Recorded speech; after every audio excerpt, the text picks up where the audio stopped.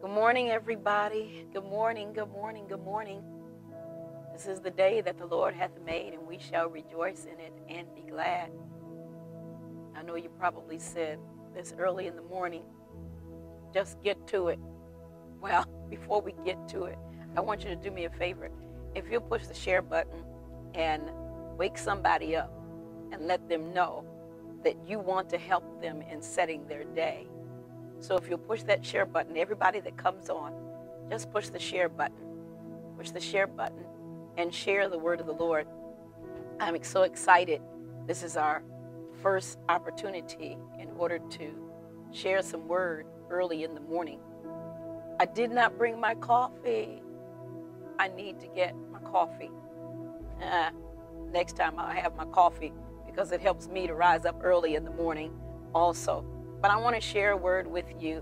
I shared a little snippet of it some time ago, and this little snippet was just to whet your appetite concerning what God is doing in this season, in this time. And I think it's going to be very helpful for you when you go throughout your day on today, because we need to hear what God is saying. So if you'll just come on and just push that share button another time so that other individuals know that we are speaking a word on this morning. All right, let's begin. I won't be before you long, or I won't be with you long. I just want to share a word with you. During this time of intense and diverse distractions, we must practice the discipline of our minds, even while you're in the midst of distractions. Something we must understand, and that is our obstacles are not external, but they are internal. Our obstacles are not external, but they're internal. The Bible says from Proverbs chapter 4 and verse 23, to keep thy heart with all diligence, for out of it are the issues of life. When we look at that word heart is defined as mind. It is the mind. So then when we look at it as mind, Isaiah chapter 26 and verse 3, it says, thou, or God, will keep him in perfect peace, whose mind is stayed on thee, because he trusteth in thee. Well, Isaiah writes that the reward of a focused mind gets the benefits of peace. Now, when we talk about a stayed mind, a focused mind, it is a disciplined mind. It is a mind that is not just disciplined, but that means I'm going to manage my mind. Not only am I going to manage my mind, but I'm going to steward my mind. I'm going to govern my mind. I'm going to allow God. I'm going to control my own mind. You said, how in the world can you control your own mind? You've got to be controlled by God. Understand this. I've made this statement several times, and I still believe it to be true. And that is, while you may not be able to stop the bird from landing on your head, you sure can stop him from building a nest in your head. I know you could think of somebody right now that's allowed a bird to build a nest in their head. Now, how do you know the bird has built a nest in their head? The reason you know is because not only has something come to their mind, but they wake up in the morning talking about what we should have did, what we should have done, what we should have said, and on and on and on. And not only waking up in the morning to do it, but they go throughout the day saying that I could have said this and shut them down. I could have said that and stopped that whole thing. That's because they have allowed this bird to build a nest in their head. So practicing the discipline of our minds is to get perfect peace. And the practice of perfect peace is to practice dismissing distractions. You said, I tried that and it just don't work. Well, watch this. Wait a minute. Dismissing distractions in our minds does not begin and end with us saying, Satan, the Lord God rebuke you. Satan, the Lord God rebuke you. And cussing out our thoughts. It begins with purpose. And purpose immediately dismisses unnecessary diversions over and over and over again, and ends with peace. You said, I said it once. I'm reminded of a woman of God who made the statement, Bishop Wynell Freeman, and that is that repetition is necessary. Repetition is the mother. It is the mother of learning, of understanding. Now, we have to practice constantly repeating what the word of the Lord declares. Dismissing distractions begins and it ends with disallowing things to enter our our minds through our ports of authority. You said, what are your ports of authority? Well, our ports of authority are our eye gate, our ear gate, our mouth gate, touch gate, and even smell gate. So then, watch this. So Paul says, if the fight begins with the internal, my mind, then it must end with my mind too. Somebody said, why are you getting so excited at 5 a.m. in the morning? Let me share this. Anytime the word of the Lord touches you first, it moves you, it drives you. It drives you to make sure that others understand and receive what you have received. So let's go to the word of God. So Paul writes in Corinthians, or 2 Corinthians chapter 10, verse 4 and 5. And it says, for the weapons of our warfare are not carnal, but mighty through God to the pulling down of strongholds, casting down imaginations and every high thing that exalted itself against the knowledge of God. And it says, and bringing into captivity every thought to the obedience of Christ. So in other words, I can't leave my mind to its own governance. I must give it over to the law of God. Psalms 1, verse 2 and 3. It says, but my delight must be in the law of God. And in his law, I should meditate day and night. Verse 3. And then I will be like a tree planted by the rivers of water, that bringeth forth his fruit in his season. His leaf also shall not wither, and whatsoever he doeth shall prosper. Now watch this. We can inadvertently give permission or allow the enemy and things to slip through any one of our gates. Now, when it slips through any one of our gates, if we are controlling and if we are watching what gets into our spirit, you'll notice when something new has entered one of your gates. Watch this. Whenever a thing enters through these ports, it has the authority to inhabit our minds for good or for bad. It can bring about a negative response, or it can bring about a positive response. It is in the mind that we wrestle with the carnal and the spiritual warfare. Because we have the power to choose, we find ourselves engaged in the daily battle of deciding between life and death. You said, what do you mean, the daily battle? It is a daily battle. Every day, we're battling with whether to choose life or whether to choose death. Now, how do we battle with that? The Bible says Romans chapter 8 and verse 6, for to be carnally minded is death, but to be spiritually minded is life and peace. The end time battle is a battle fought and defeated through the intellect, in the spirit realm, not in the natural. I'm going to say that again because somebody didn't get that. You just cleared your eyes, and when you cleared your eyes, you missed. You know, we have a hard time trying to do one thing and the other at the same time. Well, let me repeat it again.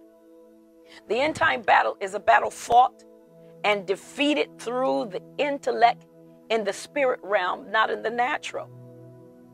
So dismissing fear voice distractions is as much self-discipline or denying the lesser to gain the greater as it is watching the port authorities of our minds. Let that sink in right there. Okay. God has invested in us the responsibility of the management of mind, which belongs to Him, the mind that belongs to Him. So Proverbs declares to keep thy heart. That word heart means mind again. Keep the central location of your everything. Keep your feeling. Keep your intellect. Regard it as fragile.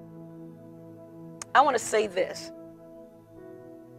When we are guarding our minds, those of you that are mothers, even grandmothers, aunties, that have had the pleasure of holding a newborn baby, even it being yours, you are careful about who comes in the proximity of that new baby and where you lay that new baby.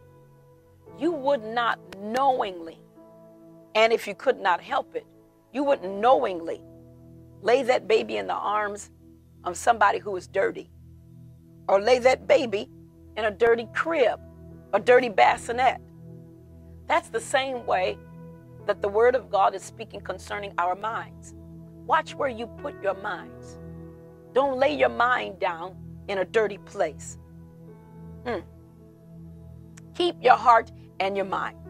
Solomon here was speaking concerning putting perimeters around your mind. Be careful where you put your mind. The Bible declares from 2 Corinthians chapter 10 and verse 5. And I want to share with you from the English Standard Version. It says, we destroy arguments and every lofty opinion that is raised against the knowledge of God, and take every thought captive to obey Christ. How do we destroy these arguments? How do we destroy these voices? We counteract them with truth.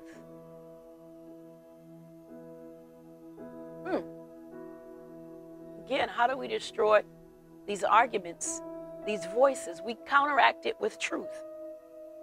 Genesis chapter 2 and verse 15. Watch this. I'm going to show you something in this word. The Lord God took the man and put him in the Garden of Eden to work it and keep it. This is the English Standard Version. And the Lord God commanded the man, saying, you may surely eat of every tree of the garden. Let's move along here. But of the tree, verse 17, of the knowledge of good and evil ye shall not eat, for in the day that you eat of it, ye shall surely die. Verse 18. Then the Lord God said, it is not good that man should be alone. I will make him a helper fit for him. Verse 21. So the Lord God caused a deep sleep to fall upon the man. Not right now. Okay, come on back. A deep sleep to fall upon the man. And while he slept, took one of his ribs and closed up its place with flesh. And the rib that the Lord God had taken from man, he made it into a woman and brought her to the man. Now watch this, chapter 3, only a few verses. Now the serpent was more crafty than any other beast of the field that the Lord God had made. He said to the woman, Did God actually say, you shall not eat of the tree in the garden? And the woman said to the serpent, we may eat of the fruit of the trees in the garden. But God said, you shall not eat of the fruit of the tree that is in the midst of the garden, neither shall ye touch it, lest ye die. I'm working on my voice changes. Look, verse 4. But the serpent said to the woman, you will not surely die. For God knows that when you eat of it, your eyes will be open, and you will be like God, knowing good and evil. So you said, what does that have to do with dismissing thoughts, dismissing distractions? Watch this. Genesis shares an important tactic to dismissing the voices of fear. The key to dismissing distractions is to not entertain the preliminary conversation. You see that? You cannot entertain the preliminary conversation.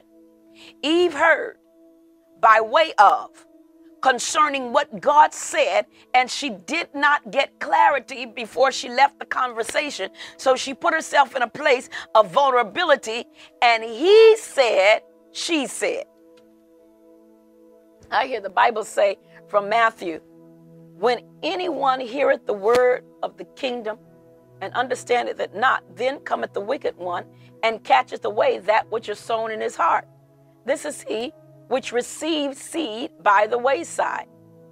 Watch this. The serpent with the subtle thought knew that he got his foot in the door when he questioned Eve and discerned her contemplating. That she was unsure of what she was talking about, because she said, lest or maybe we die, instead of we will die. The serpent smelled misunderstanding and a sense of nervous fear and not reverential fear. Excuse me. We lose the battle. We lose the battle for dismissing distractions when we entertain the questioning or rationality of a thing. When an adversary or with an adversary or our justifying mind that wants to believe or do the opposite of right. So Satan addressed her nervous fear with the possibility of never having to be afraid again, because you can be autonomous. You can have the power or the right to govern. You don't have to be at the whim of your inabilities anymore. And she bit it. She bit into the thought. So after the tasting is where we see the distortion of relationships of all things, spiritual and natural. When we look for shades of gray or areas where what God has said on any subject, and we dialogue when we don't want to comply, we're right where Eve stood. So we can no longer say, Eve, you shouldn't have done that, because we've been in that place before ourselves, and we're probably in that place right now. And that is that we've entertained someone speaking for too long, and it's changed our whole mindset on what God has said or what truth is. So Corinthians warns us, and I'm getting ready to close. Corinthians warns us that the premier war that we have to fight is battling against what exalteth itself against the knowledge of God that we already hold in our hearts, our minds. What am I saying? Just say no. Just say no over and over and over and over and over again. Wake up and say no. So Paul later writes in reference to the act in Genesis, 2 Corinthians 11:3, and he says, but I am afraid that as the serpent deceived Eve by his cunning, your thoughts will be led astray from a sincere and pure devotion to Christ. Paul uses Genesis as an analogy to show how your mind, as Eve, can and will be deceived by the constant conversing with false truth. So he says in Galatians chapter 1, but though we are an angel from heaven, somebody said Galatians chapter 1 verse what? Galatians chapter 1 and verse 8. But though we or an angel from heaven preach any other gospel unto you than that which we have preached unto you, let him be accursed. We must address the voice of fear over and over and over and over and over and over again with truth. I'm closing right there, but I want to say that again. Maybe you'll hear later in the day me singing the tune. We must address the voice of fear over and over and over and over again with truth. Come on, pray with me. Father, in the name of Jesus, we thank you, dear God, for your word in which we have heard early this morning. Don't allow it to leave our hearts. Don't allow it to leave our minds. But God, allow it to encourage us throughout the day. And whenever we begin to think about what we could have said, what we could have done, what we should have said, that would have shut it down and would have gave you a piece of my mind and would have let you know, God, take us back to the word that we heard this morning, to understand that if I'm going to get a hold and get a grasp and have peace, I must dismiss it over and over again. Don't let Satan get control of you. And God, we declare and decree that it is done. In Jesus' name, amen. Listen, if this word has been a blessing to you, I'm going to ask if you would sow a seed into this hour of early rising bread. You can go to $KristaMTyson, $KristaMTyson, $KristaMTyson. Now, you said, I got up this morning to hear a word, not to sow a seed. Let me share with you that any time that we sow a seed into what blessed us, it can flourish fruit in our lives, flourish a tree in our lives. Plant a seed. If you can't plant a seed, say a prayer. And we will see you again on Saturday morning at 5 a.m. May God bless you, may God keep you, and may his face smile upon you and give you his peace. Bye-bye.